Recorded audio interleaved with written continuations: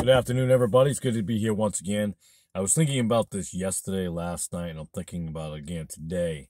But I want to talk briefly about anti-military Christians. Not militia Christians, not militant Christians, anti-military Christians. Now, I have no problem with you being anti-military. That's not my point here. I'm not saying that I am anti or pro. That's not my point either. My point is quite simply, you claim to be anti-military, but yet you'll preach against it, and you'll rail against it, and you'll speak against it, you'll teach against it, but you'll take their money, or they'll work for them. You'll take a paycheck from the government, the military. I should say not the government, but the military. We can argue when a company is actually behind the scenes owned by the government, But when you willingly and knowingly take money from the military, you're a hypocrite, a liar, and a sinner. Don't preach against something. Don't tell me you can't disenfranchise yourself. That's not what I meant to say. Disengage yourself from the military. There are ways to go about doing it, which you can, from my understanding, okay? And if you, or if you're like a person, secular or Christian, tell me that I can't work because the military told me I can't. Well, I got 5. I know 5, and I'm not going to rail them off right now. 5 people that I am aware of in my lifetime that have extreme situations who work. They go to work. I know the one guy that not too long ago that I worked with, he was a Vietnam veteran. And he was working part-time at this place because he just wanted the money. He doesn't like staying home.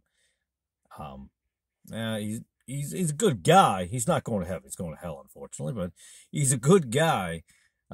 Curses here and there. But when him and I talk, he doesn't curse as much, I notice, which is a blessing. I appreciate that. But he was in the thick of things. And he is one of the many stories you hear of people having those night terrors. But he goes to work. You know why? Because he believes in what the Bible actually says about a man should work. Even though he's secular. Imagine that, Christian world. You want to preach. You want to preach, you Christian men. You think you're all high and mighty Christian. You're failing, guys. You're failing. You're absolutely failing. When you got secular people who say, no, you go to work no matter what. I got 103, and they'll still drag themselves into work. Now, there are Christian men out there, don't get me wrong. There are some out there, please don't miss it. I'm not saying all, that do go to work, that do go and do their job. And don't whine and cry. And they believe in working for your food. But anyways, we can go in a different direction with that. But this video here is specifically for the anti-military Christians. You need to either shut up, honestly, you need to zip it. Stop preaching against the military when you take the money from them, okay?